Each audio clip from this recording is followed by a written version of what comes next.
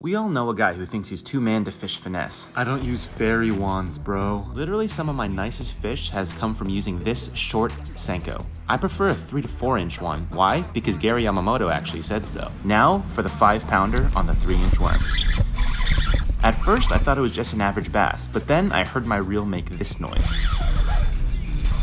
To be fair, my drag was set pretty light for crappie, but this was indeed a chunker. Look at that big old bucket mouth. Final weight was 5 pounds 3 ounces, and the lip was so thick I couldn't get my dinky wide gap hook out. I literally had to take pliers, bend the hook straight, and pull it out like a nail. So the next time a Chad tries to clown you for throwing finesse, show him this video. Thanks for watching, and until next time, pay it forward.